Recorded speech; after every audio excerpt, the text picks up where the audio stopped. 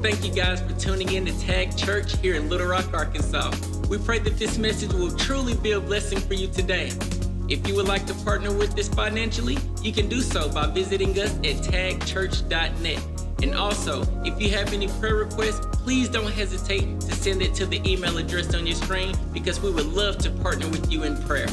So, I hope you're ready for a word from the Lord today. Let's get right into it, and God bless you.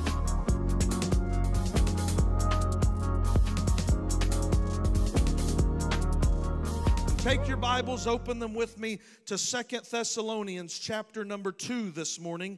2 Thessalonians chapter number 2. I won't keep you all day, I promise. I know there's kids in the building, and I promise you they won't bother me. If they get a little noisy, they won't bother me. Allow them to just be kids. I'll preach right over them. If they get loud, I'll get louder. Amen. And I know that children's, attention is very short. A lot of adults' attention is very short. I know that when people sleep while I'm preaching, I always tell people I don't show up at your job and sleep while you're working. But I do know whether you're a child, whether this is your first time in church or first time in a long time, or whether you've been sitting on the pews for longer than I've been alive, today's message is in an hour where we ought to be hearing more preaching about it. I'm disturbed that the pulpits in America have been silent on the next greatest event on God's calendar, and that's the coming of the Lord Jesus Christ. And whether you're young or old, whether you're here today as a prodigal or as a senior saint, I want you to know today that every one of us, no matter what level you're on today, no matter what spiritual level, educational level, every one of us need to hear what we're going to hear from the pulpit and from God's Word this morning. So follow along with me, take good notes, and let's hear together what the Spirit of the Lord would say to the church in this hour. 2 Thessalonians, please, chapter number 2, beginning in verse number 1. Verse number 1, now we beseech you, brethren, by the coming of our Lord Jesus Christ, and by our gathering together unto him, that you be not soon shaken in mind or be troubled, neither by spirit nor by word, nor by letter as from us, as that the day of Christ is at hand. Let no man deceive you by any means, for that day shall not come, except there come a falling away first, and that the man of sin be revealed, the son of perdition, who opposes and exalts himself above all that is called God, or that is worshiped, so that as God sits in the temple of God, showing himself that he is God. Verse 5, don't you remember that when I was yet with you, I told you these things, and now you know what withholds, that he might be revealed in his time, for the mystery of iniquity, or the mystery of lawlessness, does already work. Only he who now lets will let, until he be taken out of the way. And then shall the wicked be revealed, whom the Lord shall consume with the spirit of his mouth, and shall destroy with the brightness of his coming.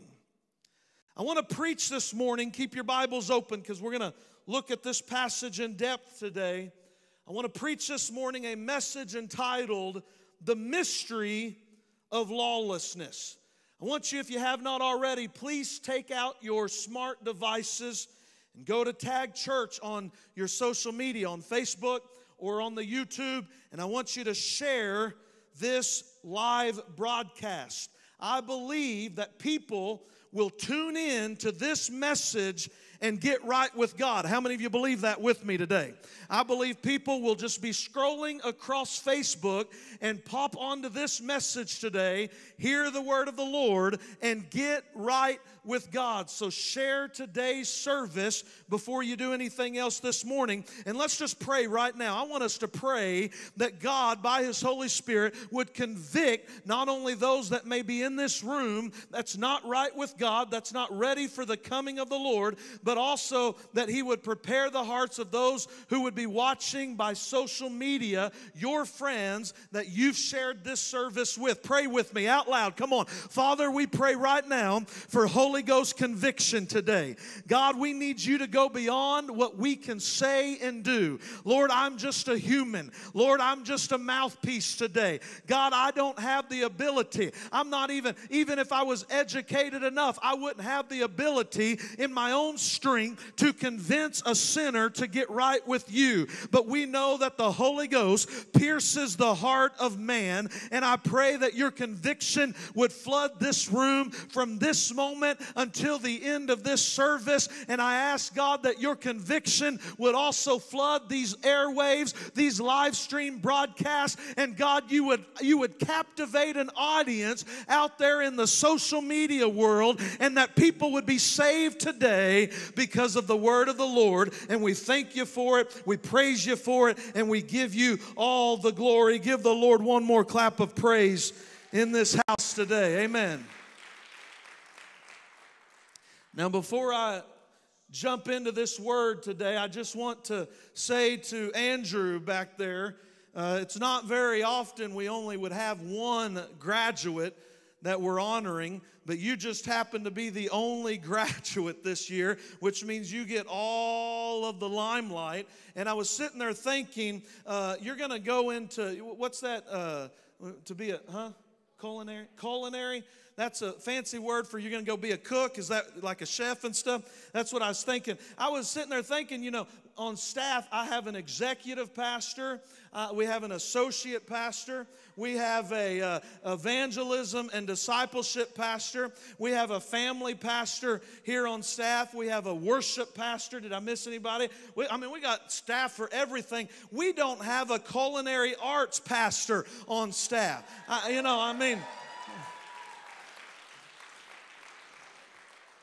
I was just thinking, maybe the Lord's preparing you to keep your pastor and this staff fed. And I believe in a good, well-rounded preacher. Amen. We need to be well-rounded in preaching the gospel. But congratulations to you this morning, Andrew. I'm so very proud of you. I've been able to watch you for the last 6.5 years grow up. And man, when you're smiling up here, I leaned to your mama and said, "That's $1 million smile right there." You'll have the best smile of any chef I've ever met. I can tell you that. And that's the joy of the Lord. I know it today. Amen. Amen. I know that every preacher for hundreds of years, even for a few centuries now, have said what I'm about to say, which only validates it all the more. So allow me today to say it loud and clear. We are living in the last days, and Jesus Christ is getting ready to rapture His church. 2 Peter chapter 2, verses 3 and 4 says, "There will come a time where scoffers will come, saying, 'Where is the promise of His coming?'" It says that in the last days there will be those that will say, "Well, I've always heard it said that Jesus is coming again, but He hasn't come. My grandpa was a preacher, and he believed that Jesus would come in his lifetime, and Jesus didn't come in my grandpa's lifetime." They've been saying this for hundreds of years. Can I tell you what the scripture is saying to us is that the end times will be met with scoffing. The end times will be met with mocking. You would think that with all of the signs of the times that are happening in the world today, from the wars and the rumors of wars, from the earthquakes in various places, from the crazy weather patterns that we're seeing, from the lawlessness that's filling our streets, from the sin that parades parades down Main Street. Hear me today. From the increase of knowledge, from the stage being set for the Antichrist to come and set up his kingdom, his false kingdom, you would think that the world would see these signs and they would be shaken to their core. The reason there's so many signs and the churches aren't full is because the signs, hear me today, were never for the unbelievers. Matter of fact, the signs are for the church. Jesus told his disciples, when you see these things, you look up, for your redemption draweth nigh. Signs have never filled a church. Matter of fact, just the opposite. They'll scoff at the signs. They'll mock at messages like this. They'll say, who does he think he is? A prophet saying that what's happening in America is just a sign that we're living in the end times or at the end of days. I want you to know today, let them come and mock. Let them come and ridicule. Let them come and scoff. But it does not change a date that God has put on the calendar of heaven with the title Rapture of the Church. He's going to turn to his son and he's going to say, son, it's time you go get my children. It's time, Gabriel, you sound the trumpet. It's time for the dead in Christ to rise first, and we which are alive and remain to be caught up with them in the air. Last weekend, 2 astronauts loaded an American rocket, and from American soil they lifted off, sending them towards the International Space Station at speeds reaching more than 17,500 miles per hour. You know, as they took off, I thought those are probably the 2 smartest guys on planet Earth. They got off of this earth at the right time. Hallelujah. You couldn't plan their departure any better. In the midst of COVID and in the midst of rioting, them guys said, we're going to go hang out at the International Space Station for a while. But I've got good news for you here this morning. There's getting ready to be another takeoff, and it's not going to be from Florida alone. It's going to be from every state, from every nation, all around this globe. There's about to be a countdown, and only the Father in heaven knows the time. But when he gets to lift off, the church is going to lift off at speeds that will exceed 17,500 miles an hour. I'm telling you, your Bible says in a flash, in the twinkling of an eye. Come on, somebody, twinkle your eye at me this morning. Your Bible says in 1 Corinthians 15, verse 52, that in a flash, in the twinkling of an eye, at the last trumpet, for the trumpet will sound, and the dead will be raised imperishable, and we will be changed. It's going to happen so fast that Fox News is going to miss it. It's going to happen so fast that CNN is not going to be able to capture it on camera. However, breaking news is going to interrupt every TV show, every national sports game that's being broadcast is going to be, I don't care if it's the Super Bowl or the World Series. When the rapture of the church takes place, everything happening in the world is going to shut down. The news stations are going to interrupt the broadcast. Your favorite sitcom, your favorite reality show, hear me today. I don't care if it's the finale of The Bachelor,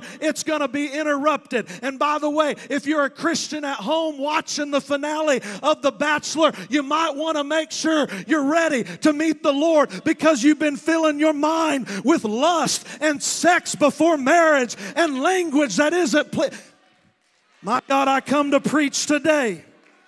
Hey, I said I come to preach today. It'll be the most mysterious news break ever known to man. It is breaking news that you won't want to be here to hear about. Did you hear me today? You don't want to get that text that says, have you heard? Millions have vanished from all over the world. You don't want to turn on your TV or your radio when driving down the highway to hear that breaking news that millions have vanished without a trace into thin air. It will be the rapture of the church. You are privileged to know that because many of you have been raised to believe it. You've read the Word of God. But for the majority of people living on this earth today, they will not know what have happened. They will say UFOs have come and taken them. There will be all mysterious thoughts of what had happened. But I'm going to tell you today, just as sure as I'm standing in front of you preaching it, it is going to happen, and it's sooner than it's ever been. Come on, somebody, give the Lord praise. Moments before television stations break in to report the vanishing of humans, I can only imagine what the world will be experiencing. A call comes in to the Little Rock Police Department. My child is missing. A husband walks out of the room and just a few moments later walks back into the room to find his wife is gone. Do you realize today, if the event that I'm preaching on this morning happens while I'm preaching, if it was to happen in the next 20, 30 minutes of this message I'm preaching to you today, that before you realize it, before I'm able to finish the word that I just started when the rapture took place, before you can even take your next breath, you will be out of this building with only your clothes left behind, laying in your seat.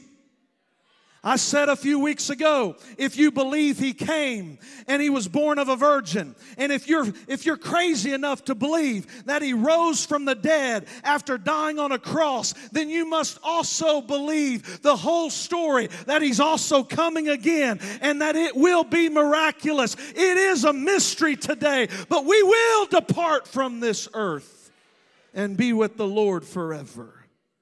I can only imagine, as some of you who aren't right with God today, some of you who are in a backslidden state, some of you who are a prodigal, some of you here today who are playing games with God. You're lukewarm. You're not on fire for God, but you're not cold. You're religious is what you are, and nothing makes Jesus sick more than the spirit of religion. Religious, a lukewarm spirit. He said, I want to vomit you out of my mouth. Listen, you're playing games with God. I'm telling you, it's time. Quit hanging around the cross. It's time to get on the cross. Jesus said, unless you pick up your cross and follow me. He said you got to die. You got to be willing to pick up your cross and deny yourself and follow me as a disciple. Are you hearing me here today?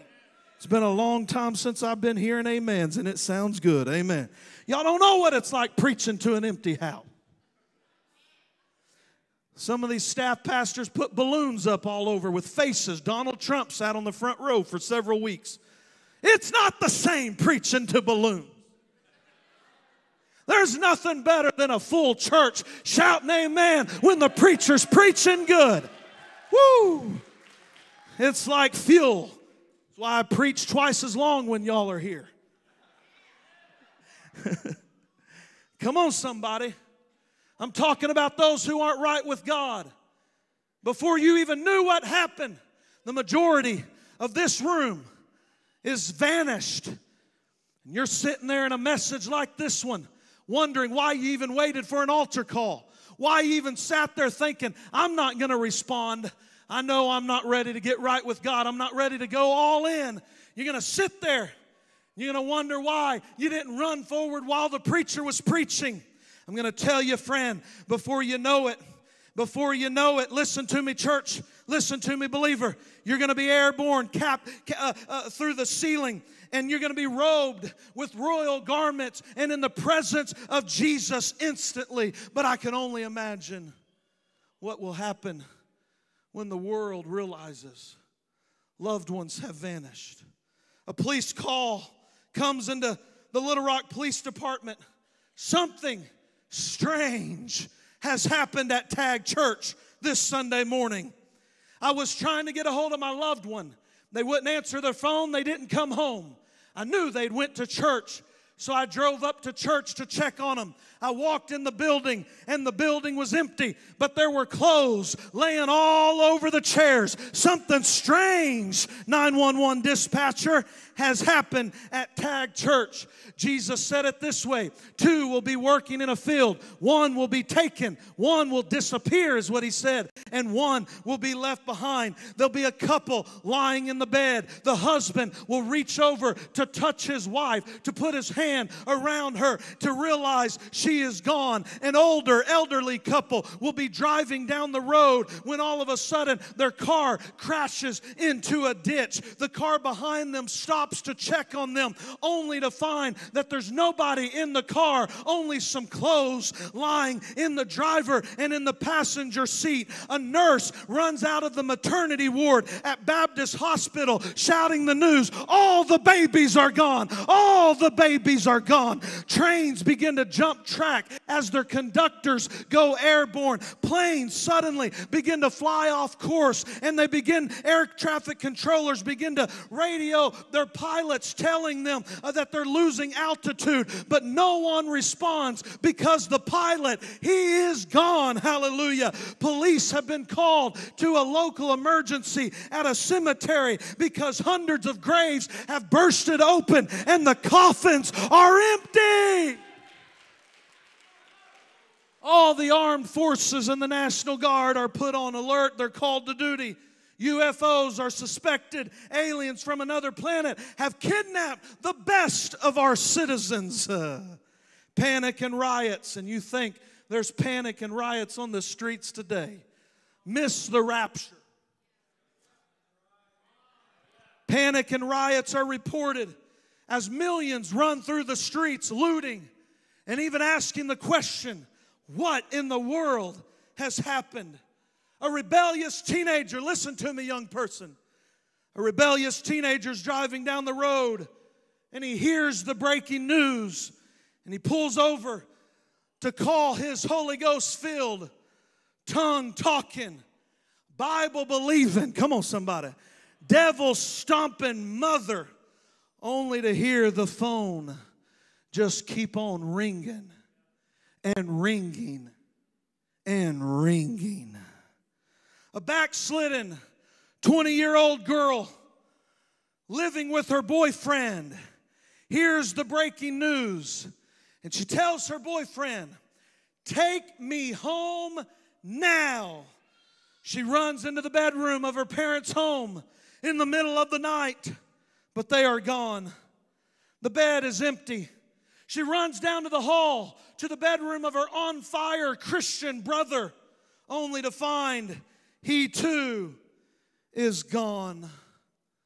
Thousands gather in their dead religious churches the following Sunday.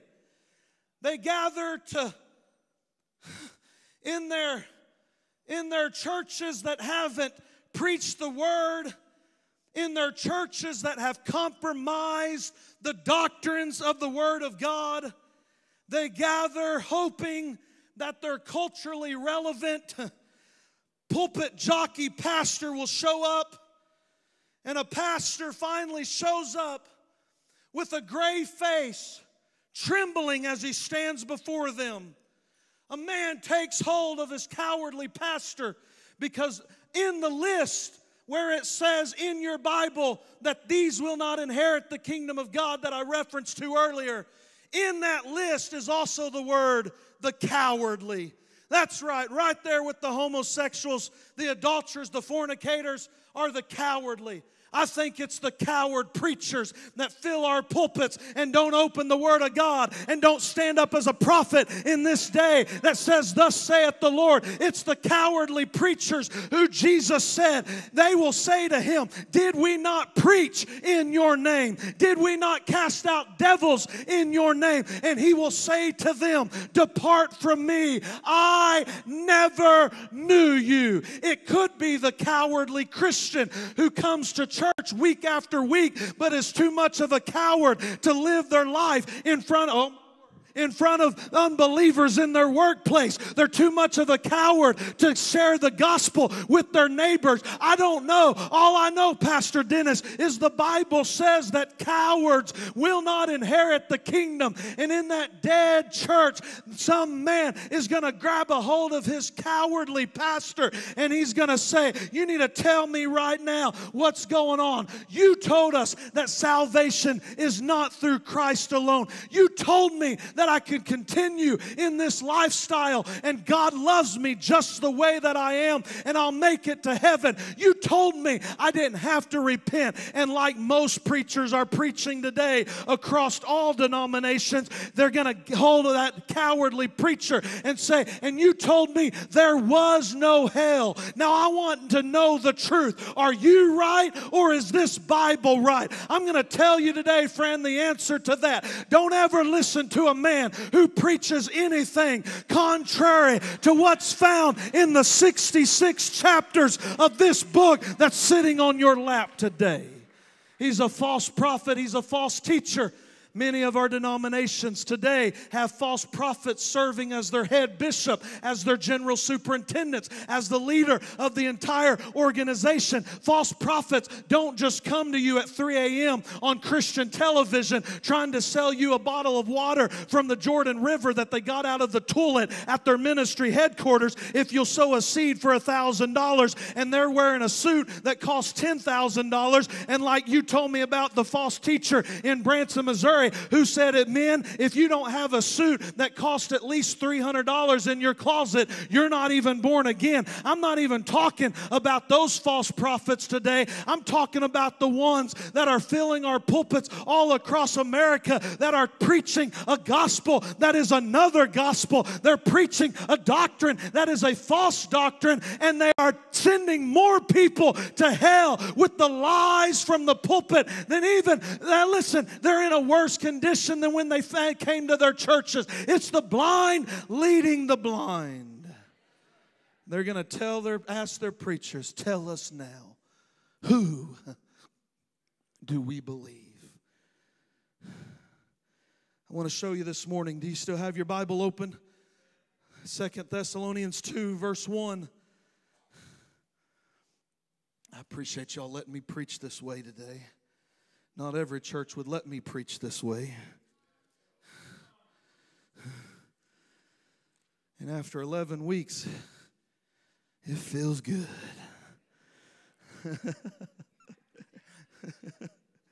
Feels good today. But I'm going to tell you, it don't matter how hard I preach. It don't matter how truthful I am with you today.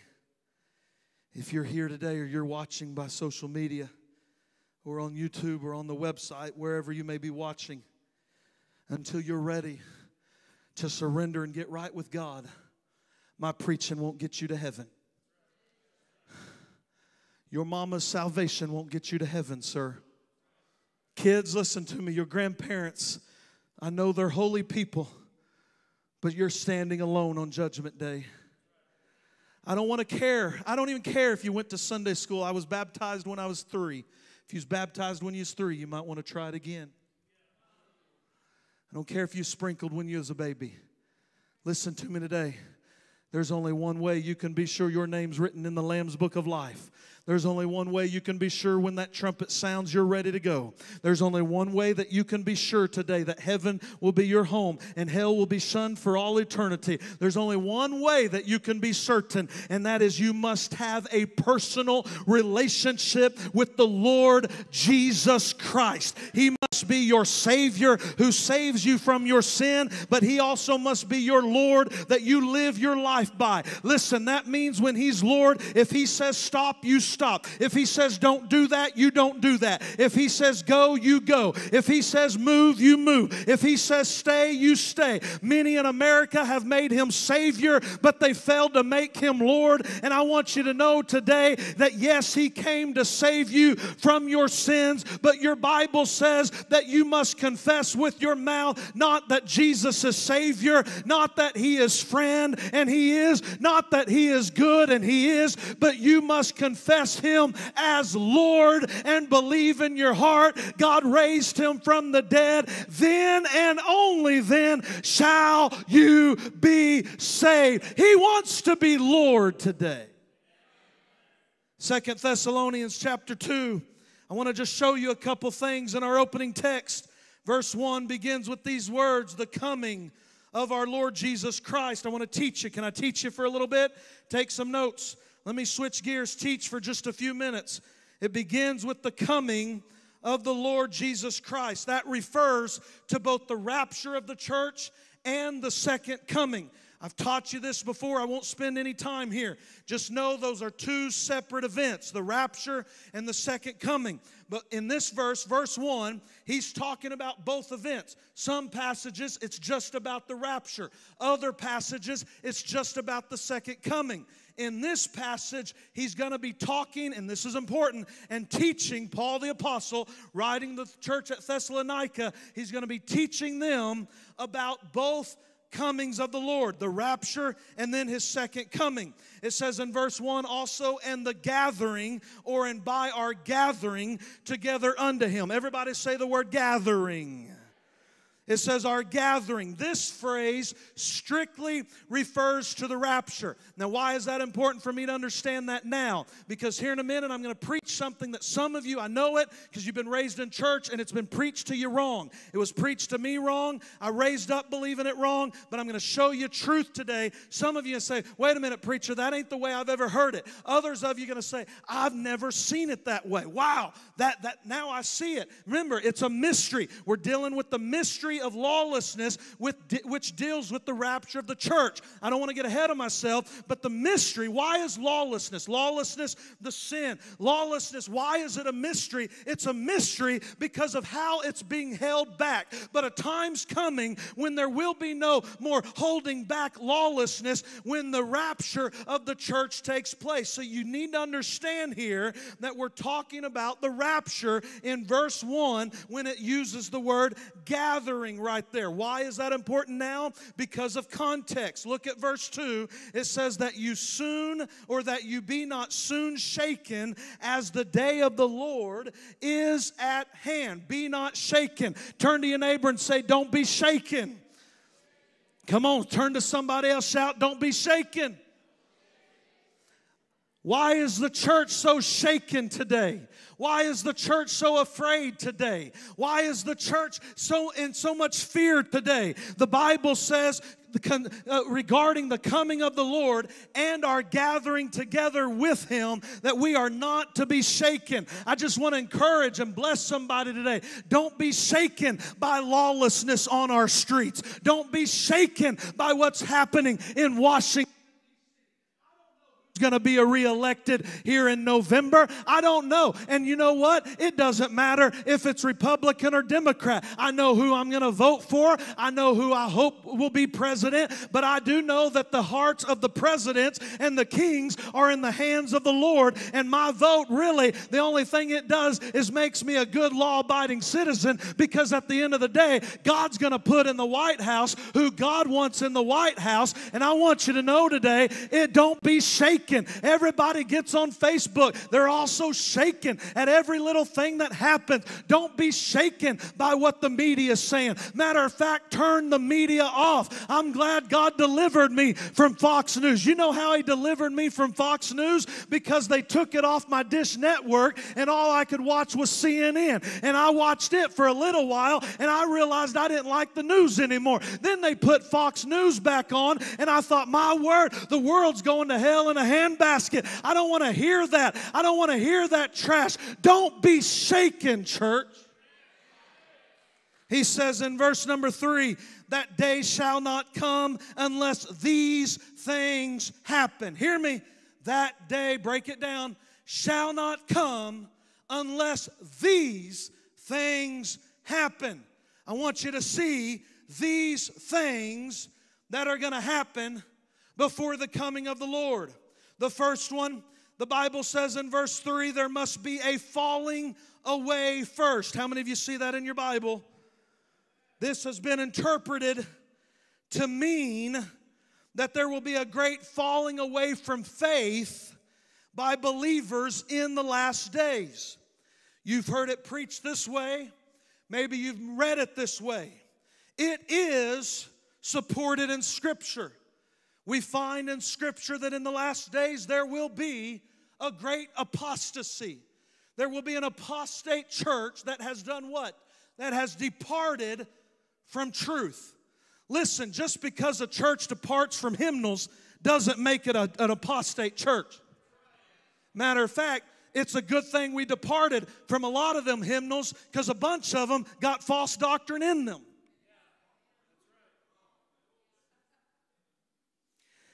Well, I just love ruffling feathers. It's a good thing we departed from the hymnals because the Bible tells us over and over again, sing a new song. So be careful before you start griping about all the new songs we sing and wishing you had your old songs back, that singing new songs is actually scriptural and singing old songs isn't. See, y'all been 11 weeks without me. You forgot the way I preached. Y'all get more upset that we're not singing just over in the glory land than you do preachers aren't preaching the Bible. You get more upset that we're not singing song number 342 than you do that the church has departed from the truth of God's Word. I ain't ever had anybody make an appointment with me upset. Pastor, I need to meet with you. Upset because of something they heard that another denomination, another church in town, another preacher was preaching. But they're lined up to tell me why they think we should start singing hymns again. I better move on. I hope I made some people mad. I'm just in that mood today. I am. I'm in that mood. I feel it. Because we get upset over the wrong thing. I'm telling you, we're moved by the wrong things. Hear the heartbeat of your preacher today. We're disturbed over the wrong things. Some of you are more upset that we turn lights off during worship, that it's dark in here. I've never heard you upset about how dark the world is, but it sure does bother you that some light bulbs are dimmed down during church. Somebody, Caleb, tell me to move on. Thank you. There must be a falling away first. This is supported in Scripture. 1 Timothy 4 verse 1 says, now the Spirit expressly says, in the latter times, some will depart from the faith by devoting themselves to deceitful spirits and to the teaching of demons. And Jesus said in Matthew chapter 24 that many will fall away and they'll betray one another and they'll hate one another. And he said this, many false prophets will arise and will lead many astray. And because, hear it, red letter, and because lawlessness will be increased, the love of many will grow cold. Why will there be a departure of faith? Because they'll give heed to doctrines of demons, but also because they love sin, they love lawlessness, they love disorder, they love their sin more than they love God. And Jesus says, because of an increase of lawlessness, the love of, hear it, of many will grow cold, but the one who endures to the end shall be saved. There's no doubt, church, in anyone's mind, anyone who studies the Word of God, anyone who pays attention to the apostate, lukewarm church, there's no doubt that there will be and that there is a great falling away in the last days. Many of you have loved ones that have fallen away. I got more I want to say than I have time to say it. There's no question about that. But the falling away that Paul's dealing with in 2 Thessalonians 2 is not the falling away that I just now referenced. The falling away in 2 Thessalonians chapter number 2, he says this must happen first before the coming of the Lord, and that falling away is dealing with the rapture of the church. Matter of fact, in verse number 3, it should have been translated, for that day will not come except there be a departure first. And that is speaking of the rapture of the church. In essence, what Scripture is saying is that unless there is a departure of the church first, then Jesus can't come again. Are you following me? I told you they're two different events. Unless He does this first by getting the church out of the way, so that lawlessness can have her work, unless He removes the restraining factor, which is the church of Jesus Christ, unless the church departs, then the second coming cannot happen. So these two things, He said, must happen.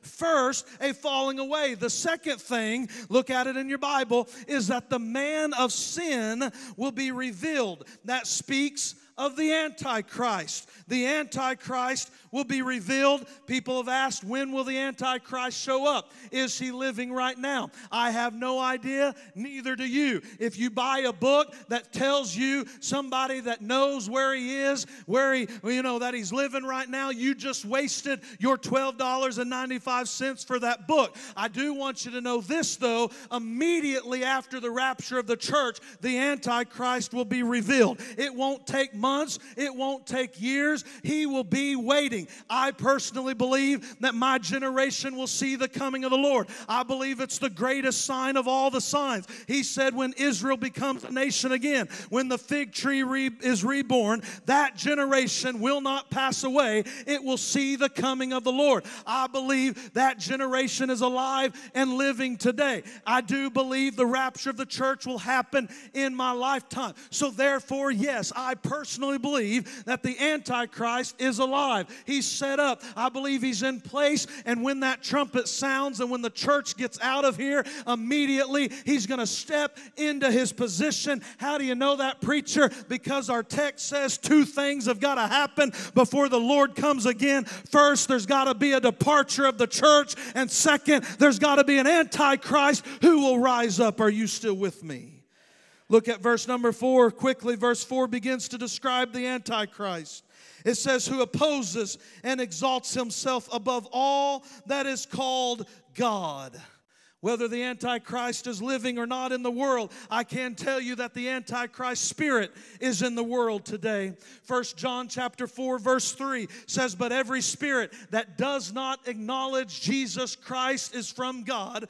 That is the spirit of the Antichrist. Hear it, 1 John 4 verse 3. That's the spirit of the Antichrist, which you have heard is coming and even now is already in the world. Can I tell you today, friend, there is a spirit at work in the world today. It's at work in D.C. It's at work in the United Nations. It's even at work throughout the religious organizations. It's at work within the economy structure of the world. It's the spirit of Antichrist. Now, if you're here this morning and you're saved, you don't need to know anything about the Antichrist. It won't hurt you to study it. Go ahead and buy a book. Learn all you want to know about the Antichrist. There's nothing wrong with it, but don't worry yourself about the mark of the beast. Don't be afraid of what it's going to be like having to live under the rule of the Antichrist. Don't worry about the wrath of God during the 7 years of tribulation. Don't worry yourself with the Antichrist, because for you as a believer,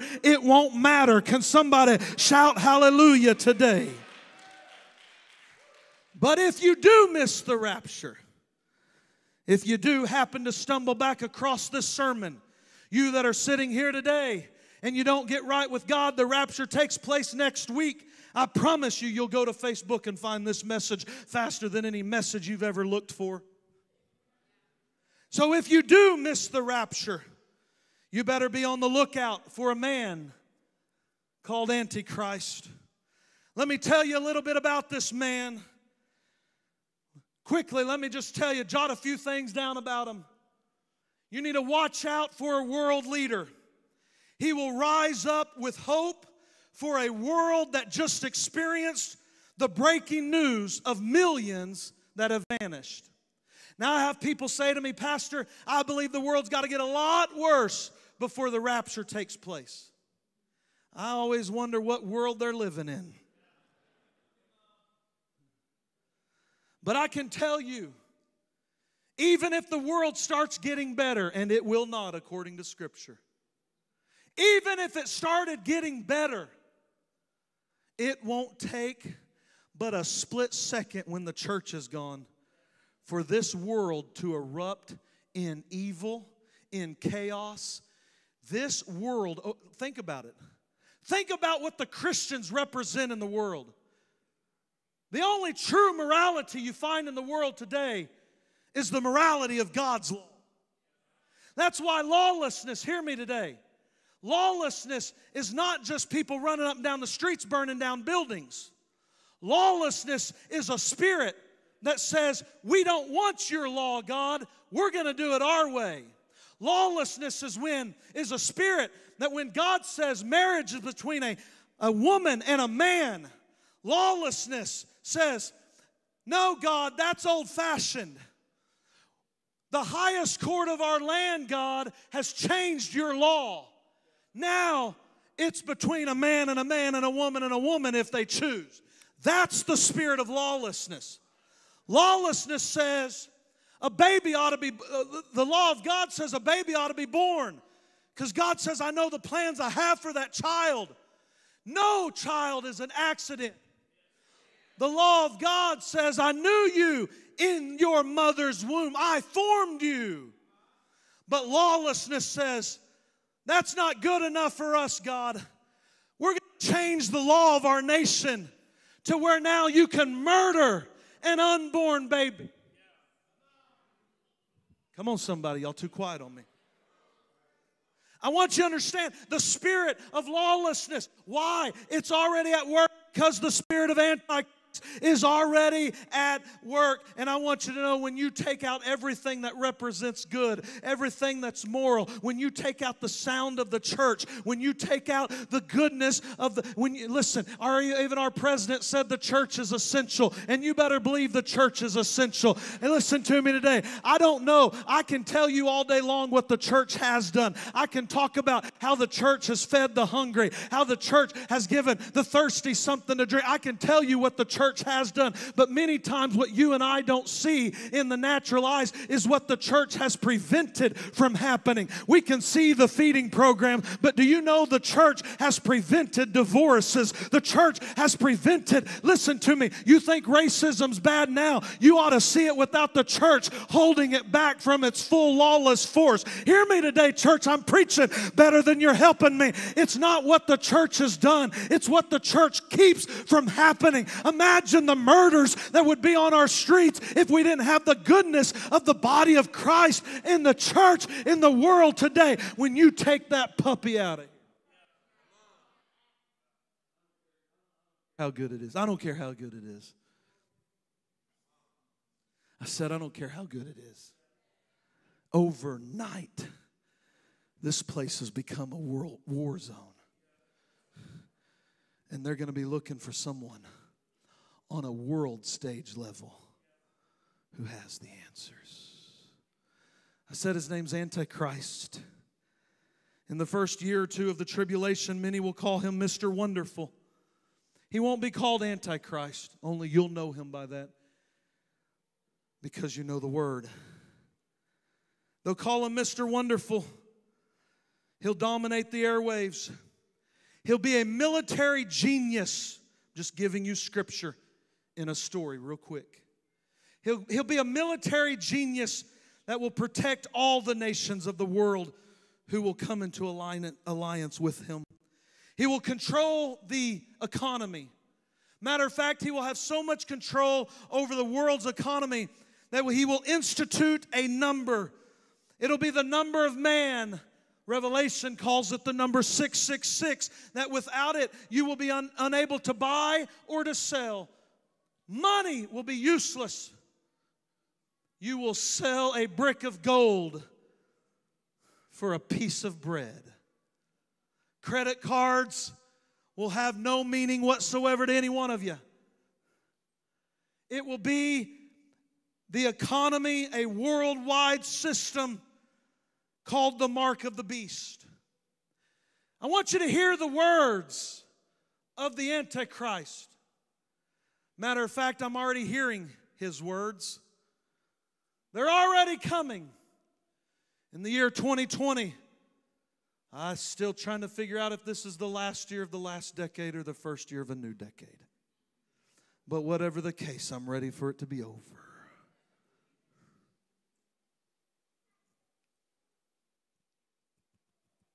Listen,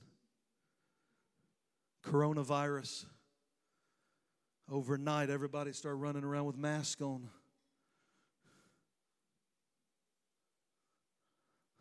Rioting in all the streets of every major city overnight. I can't breathe.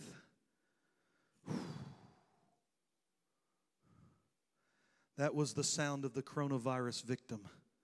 I can't breathe. And it was the sound of that man who tragically lost his life at the hands of someone who should have saved and protected his life. I can't breathe. The breath has been taken in an instant in 2020. Not only in our nation, but around the world. In the words of the Antichrist, I'm hurrying. Don't miss this. His words will be peace and safety. He will offer peace to the world. Don't you know the world is ready for peace? He will offer peace to the world, but it will be a false peace. There'll never be a true peace on this earth until the Prince of Peace returns and sets up his millennial reign, sets up his kingdom where he'll reign for 1,000 years. His word will be safety. I already hear that word. Everybody today is saying, be safe. I'll talk to complete strangers on the phone, business calls. They'll say to me, they don't even know me. It's a business-related call. I don't know them. Before they hang up, they say, be safe out there.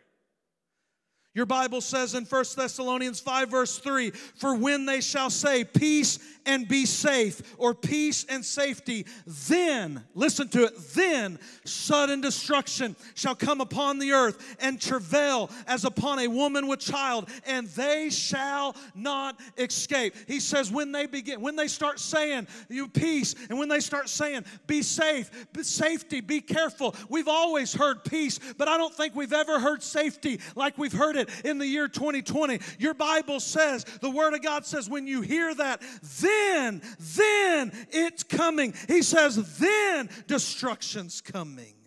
The Word says this man, talking of the Antichrist, will be physically appealing. He will be highly intelligent. He will be a man who will have Christ-like personality and charisma. He will make a treaty with the Jews. I'm going quick. He will overcome the resistance of the European Confederacy. He will be attacked by the kings of the south. He will be shot in the head. He'll receive a deadly head wound, and it will be healed up, and he will rise up from that wound. He will be a world leader. He will then break the Jewish treaty. He will kill the two witnesses. Read Revelation to learn more about it. And then all of a sudden, he moves from being Mr. Wonderful to being Antichrist, the devil on the earth. He will set up his temple. He will set up his throne in the temple. He will demand worship. Are you hearing me today? He will demand worship, and here's what he's going to do. He's going to persecute the Jews. He's going to kill not only the two witnesses, but the 144,000 Jewish evangelists. He will destroy the world church, but the good news is that when Jesus comes again, he will be defeated at Armageddon, and ultimately he'll be cast into the lake of fire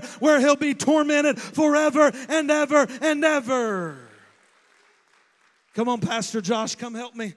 I want you to be aware of this man called Antichrist, and do not listen to what he says. I'm preaching to those that will be left behind.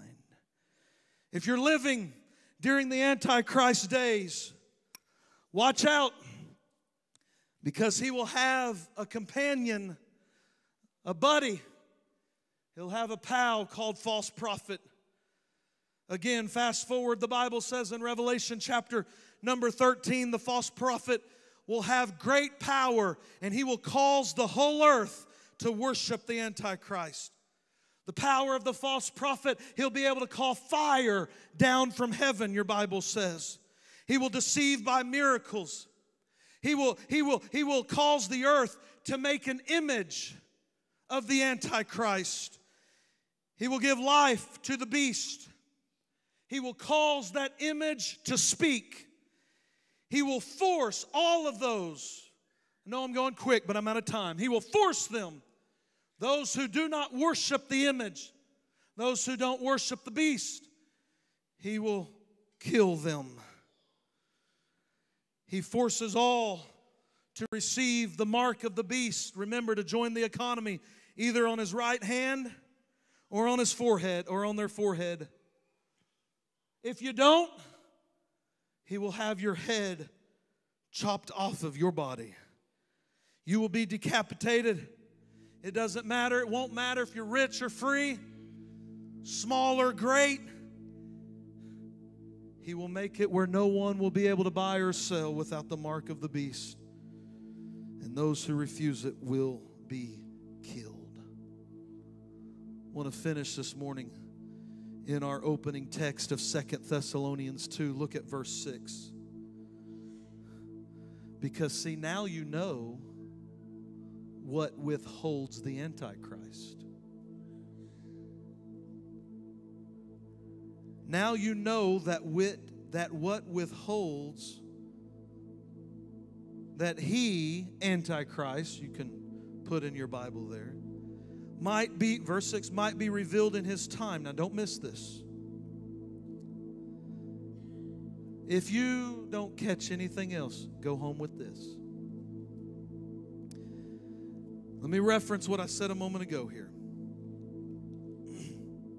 Something on this earth right now is restraining Antichrist.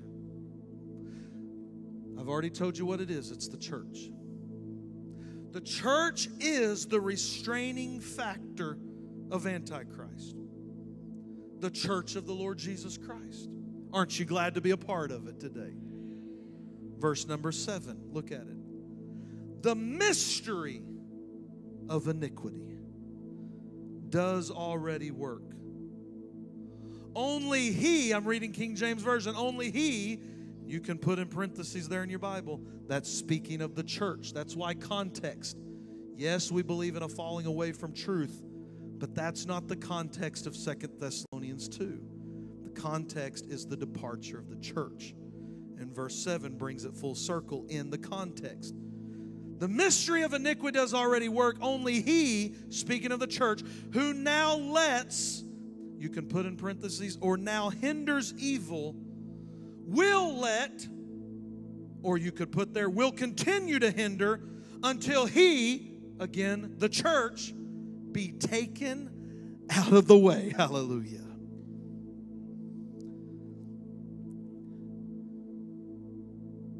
I was told growing up that the hindering force on the earth holding back Antichrist and holding back lawlessness was the Holy Spirit.